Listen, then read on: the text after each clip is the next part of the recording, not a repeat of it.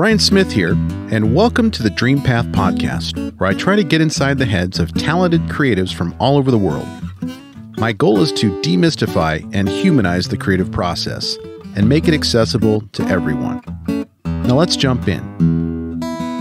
Jason Moore, welcome to the Duocast/recap. It's good to connect with you, my friend.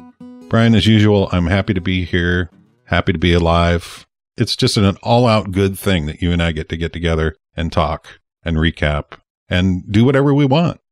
When I was a barista, there was a man that would come by. I was slinging lattes back in the early 90s. Right. And this man would say, I'd say, how's it going? And he would say, I woke up on the green side of the grass. That's all I can ask for. There you go. And it's kind of how I feel today. Yeah, that's a good concept. And then you have the Jimi Hendrix lyric, woke up this morning and found myself dead. So, you know, those are the two extremes that I think that I think about. So I like to look at the Jim Morrison point of view. Woke up this morning and got myself a beer. Okay. Yeah. Oh, yeah, that's actually a great lyric, and the music that it was set to was fun too. That's a song I haven't listened to in a long time. Yeah, I recommend it. Roadhouse Blues. Mm-hmm. Is that where he sings Mr. Mojo Rising? Or is that a different song? That's L.A. Woman. L.A. Woman. Okay. That's another good one. Yep. Classics. Classics. We're here to recap 2 episodes. We had Amber Sealey, which launched on our regular schedule last week, and Michele Civetta. Yeah. I cannot help but speak in an Italian accent when I say his name, because it's such a cool fucking name, Michele Civetta. Yeah. Is that racist to say Michele Civetta? Like to actually put I don't think so. An accent on it? I don't think so. Okay. I don't think so. I don't know. All right. Well, maybe our listeners could chime in and say whether it is or not. I don't. I find myself doing Italian accents once in a while too, except for mine are more New York Italian, and they're usually profanity laced. Uh-huh. Well, that's racist. Yeah. So. Yeah. Now we know. No, it's not. Now we know you're a racist. I don't know what it is. No, no, my kids, I'm sure if I ask my kids, they'll tell me if that's not woke or, not woke enough. Right. But going back to Amber Sealey, let's talk about Amber. Okay. She is the director of a movie called No Man of God, starring Elijah Wood, Luke Kirby, Robert Patrick. And I think I've already raved about this film on a prior Duocast, and I have Oscar nomination predictions and Golden Globe predictions. It's going to be recognized in awards season somehow. And I just really enjoyed talking to Amber. I was just emailing with her just a few minutes ago about the launch of her episode and thanking her for sharing on social media about her interview on the podcast. Yeah, I saw that. There's just certain guests that I feel a special connection to, and Amber is one of them. I really appreciated not just her discussion and perspective on the film, the Bundy film, and why it's different from the rest, why it's important, but she had a pretty important perspective on how filmmakers, and especially older female filmmakers, can break into the business, and tips on how to approach getting started creatively in film. Right. You probably noticed over the last several months, there's been a common denominator with questions I asked toward the end of these interviews. And a lot of these questions are geared toward how do you do what you do? Because I just have a natural curiosity about it, and fascination and complete admiration for creatives that are able to get into this space, have the courage to do it. Amber did it from a very early age. She was encouraged by her parents to do things creatively, made her way into acting and then into directing. And I just really enjoyed talking to her. Look forward to following her career after this movie. But I know you haven't had a chance to see No Man of God yet, but not yet. When it's available to rent, check it out. I think Odessa would enjoy it as well. Oh yeah, we've talked about it. We've talked about watching it. Nice. You know, she noticed too, looking at Luke Kirby's role as Ted, that man, he pulls it off so well. Just the mannerisms, everything, the way he holds himself, the way he sits, it's really uncanny. There's this certain look that he has, that he gives Elijah Wood's character, who plays Special Agent Bill Hagmaier. Yeah. Where he's kind of looking down, and then his head is facing down, or his face is down, but his eyes are kind of peeking up Yeah. And it's this creepy, animalistic look that he has toward Elijah's character. Yeah, totally. I was totally creeped out by Luke Kirby, but also captivated too. He's a very handsome dude. Oh, yeah. Very smooth and eloquent. And I think captures the essence of Bundy. Totally. We've talked about Bundy being a charismatic dude who kind of has this really dangerous mix of good looks and charisma. And also he's a psychopath. Yeah. That's exactly what I saw in Kirby. I'm like, oof, man, that guy's a little too good. Yeah. Yeah. That was a fun interview. Yeah. And I think that, I think that we're both finding the takeaways at the end of these interviews with these creatives is to just go out there and make the content. Go out and do it. You can create shorts and put them out on YouTube. You can do things on TikTok. That's what a lot of people are doing nowadays. Just make the content, do what you want to make. And yeah, I know it's easier for some, easier said than done, but that's kind of the takeaways I'm hearing a lot of times from these guys is that just go out and make it. I agree, Jason. I am a part of filmmaker Facebook groups and screenwriting Facebook groups and a lot of folks that are basically trying to break into the business, learn the business. And there seems to be a lot of people out there that love to talk about doing things that are creative, that love to talk about writing, talk about the process. And the people that are actually doing it aren't talking about it. Right. That's something they dealt with years ago. Uh-huh. They're more concerned with doing. And it's the old Nike slogan, just do it. Right. There's a lot of barriers to entry into film, but the folks that are successful don't think about those barriers. They just look for opportunities to make something. And even if it's just with their iPhone or TikTok, how do you create without being concerned about those barriers? What is the psychology there? That's part of this journey that you and I are on with the podcast is exploring that with creatives and looking for those common denominators and those common threads between successful creatives. Yeah, absolutely. So what did you think of the Michele Civetta interview?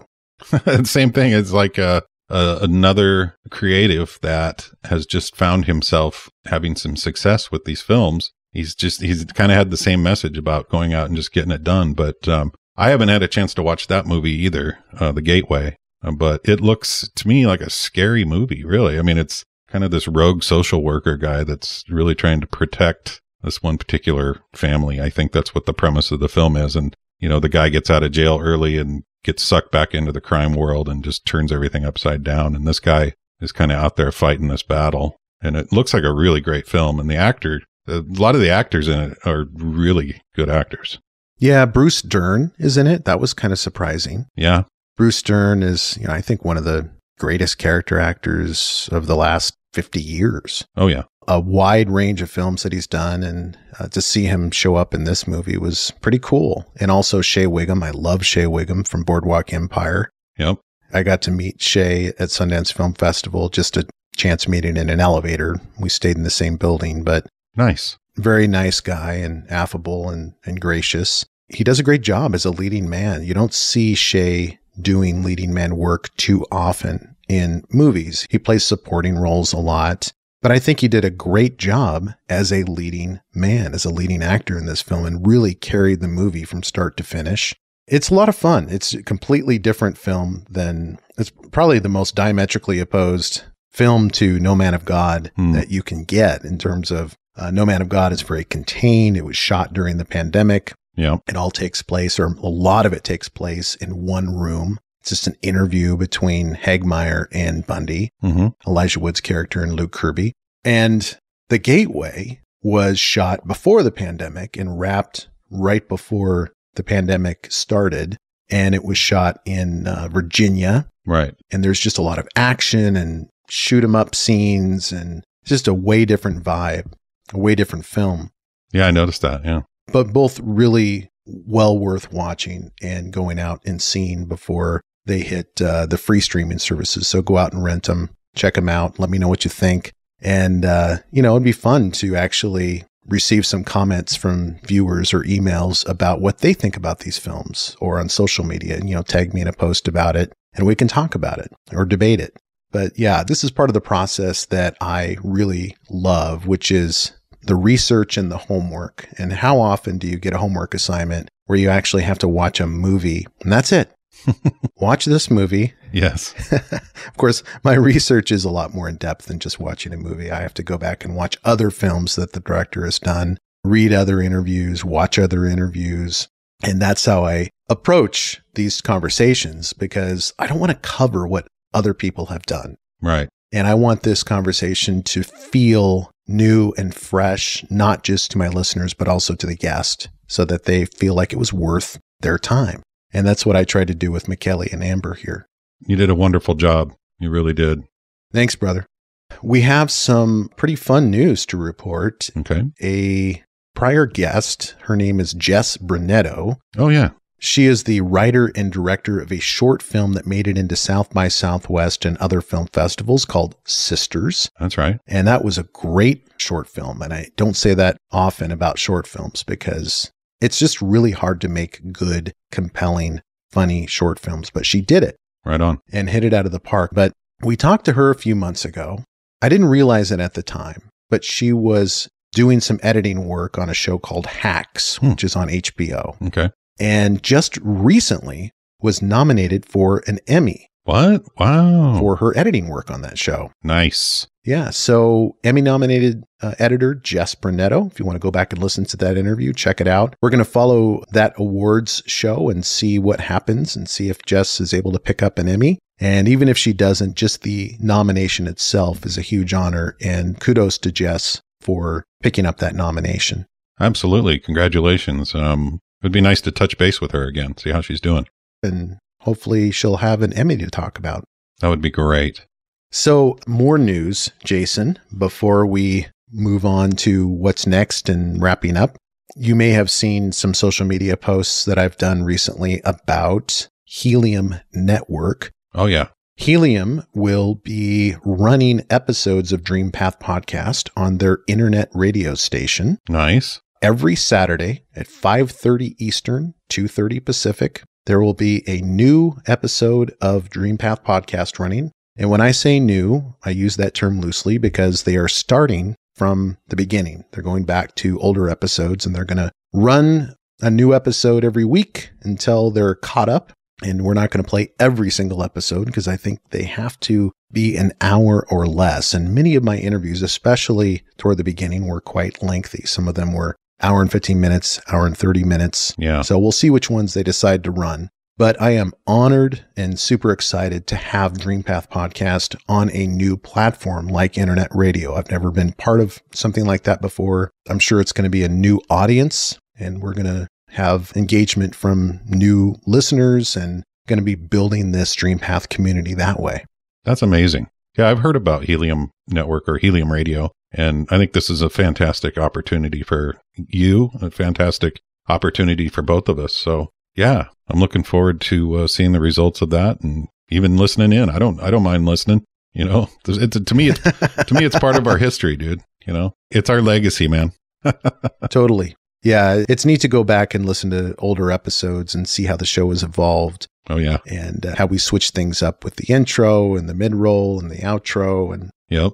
The sound has always been amazing because of you, Jason. You've done great work on the audio. But in terms of my approach to interviews, and it is interesting to go back every once in a while and just kind of see how it's changed and how it's evolved. Absolutely, yeah.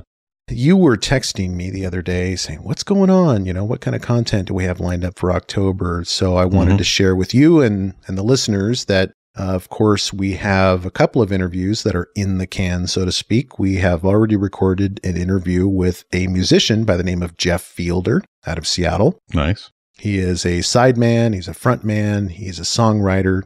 He has an album from 2006 called The Last Disguise, which is awesome, by the way. You should check it out. Okay.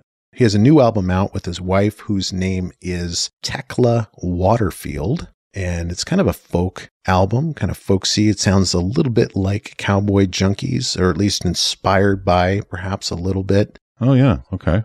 Pretty mellow, but also has some catchy tunes as well. You know, I'm not very good at music criticism, so it's kind of like wine. If you put wine in front of me, a red wine and a white wine, I'm I'm going to describe it as either good or bad.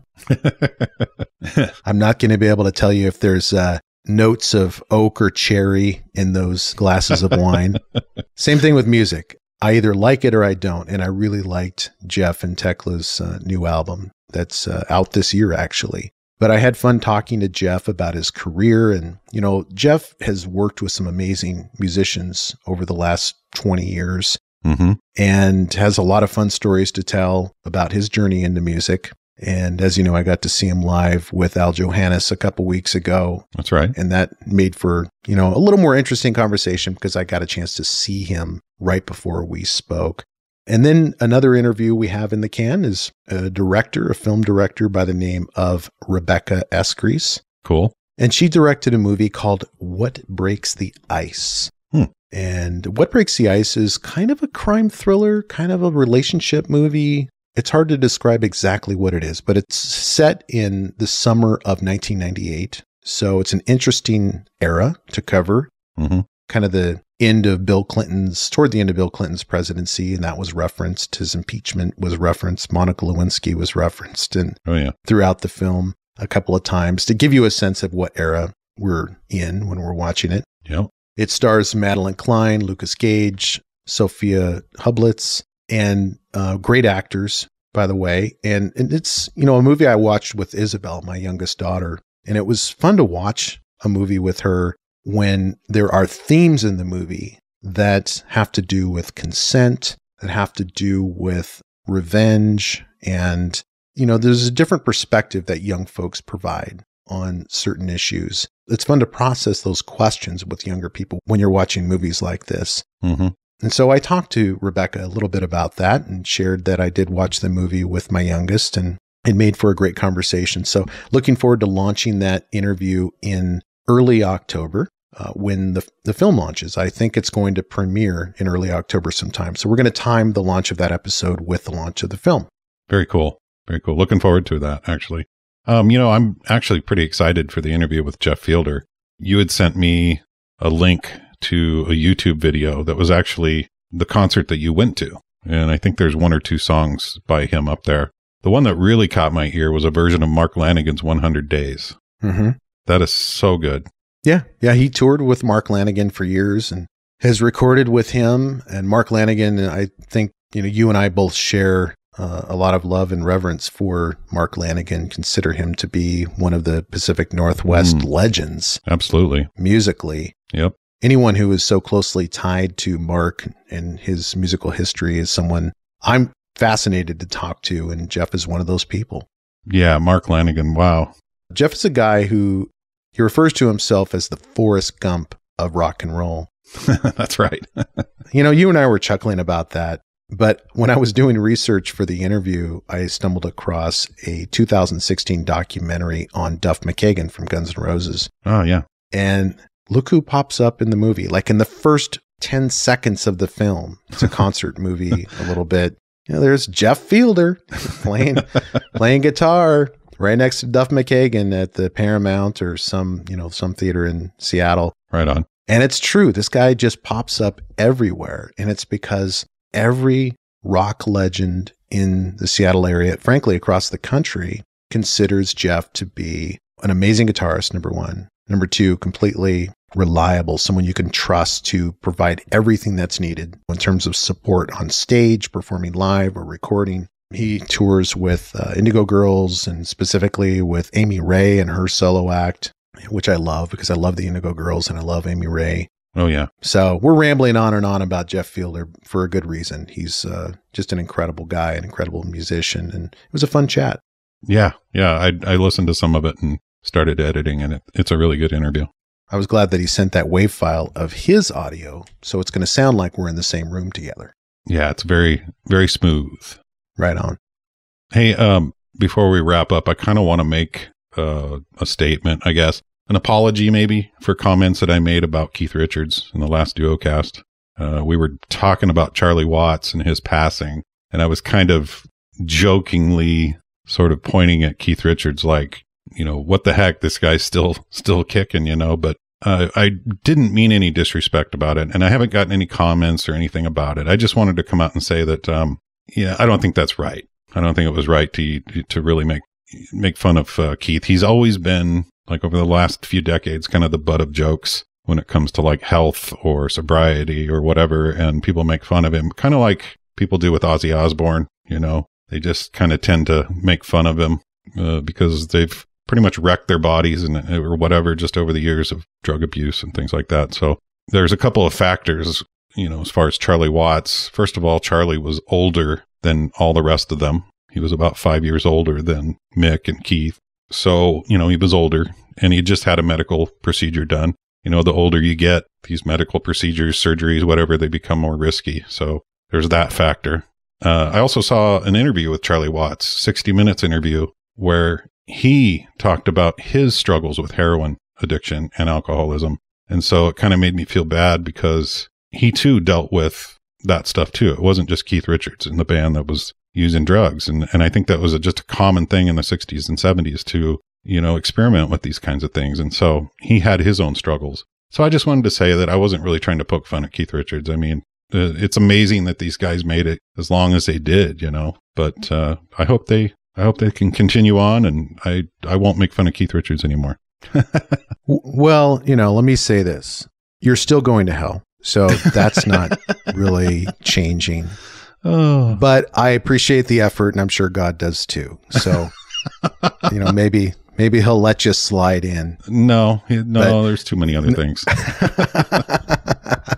No, it's nice of you and sensitive of you to reflect back on statements that you've made. But I think between you and I, we've probably stumbled a few times over the years when we try to make jokes about things that maybe we shouldn't, or make light of things that we shouldn't. Right. But I still don't think that your statements were insensitive. But hey, there's no harm in going back and thinking about and rethinking, you know, comments that you've made and trying to be a more sensitive, woke, kind, and caring person. So that's what I love about you, Jason. Well, I appreciate that. I just didn't think it was right. I mean, of course, we're going to, throughout time, people have, like I said, he's always been the butt of jokes when it comes to those sorts of behaviors and things like that. And when actually, probably the majority of the people that were in bands in the 60s and 70s had a brush with drug use of some sort. So those types of drugs are not to really screw with. They're very addictive. And Charlie dealt with it too. So, you know, and John Lennon dealt with it. And, you know, there's a lot of famous musicians, you know, Jerry Garcia got hooked on heroin. So it's not just Keith. Speaking of drug addiction and, you know, struggles with addiction, Michael K. Williams, I wasn't intending to talk about this on the Duocast today because I didn't want to make it too long, but Michael K. Williams from The Wire and a lot of other wonderful TV projects and films, I think he was 54 years old this week when he passed away from what appears to be an accidental drug overdose. We don't know yet. Oh, man. But Michael K. Williams was a fantastic actor and even more amazing human being. I listened to his interview with Mark Maron. And I think it was this year even. He openly talked about his struggles with addiction. And I think his quote on the podcast and in other interviews was that he deals with it every single day. And folks that are recovering addicts and alcoholics like Keith Richards, like Charlie Watts, like anyone who has struggled with addiction, are fighting a battle that nobody knows anything about. Yep. And maybe that's overstating it a little bit because other addicts know what that battle is about. Oh, yeah. It's really devastating to lose someone like Michael K. Williams at the age of 54. It's a gift to be able to make it all the way to 80 or to 75 or however old Keith Richards is now. But it is no joke. No. It really isn't. Addiction is not a laughing matter. Not at all. So thank you for those comments. And it kind of triggered that memory of Michael K. Williams passing. And it's a good thing to talk about and a good thing to process together. Yeah, I agree. You know, and coming from somebody like me also, I wouldn't consider myself an addict. Over the years, it took me a couple of decades to grow up, basically. Had a bit of a struggle with drinking a couple of times. So I shouldn't be making fun of anybody that has a problem at all. And it just kind of made me realize, look, it's not my place. I don't know what else to say about it. I think you've said everything that you need to say about it, and I appreciate it. I will look forward to more conversations and jokes about whatever we want to talk about in the future. And we will do so with caution and sensitivity, because I think you and I are both evolving human beings who are trying to grow and learn and just be better people every time, we wake up on the green side of the grass. Yep. I'm thankful for it every day, man. Right on, brother. Well, it's good connecting with you, my friend. It's good connecting with you too. I appreciate it. Thank you. Until next time. Have a great weekend. You too. Hey, thank you for listening, and I hope you enjoyed today's episode. If so, I have a favor to ask.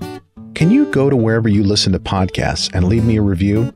Your feedback is what keeps this podcast going. You can also check us out on Instagram, Twitter, and Facebook with the handle @DreamPathPod. And as always, go find your dream path.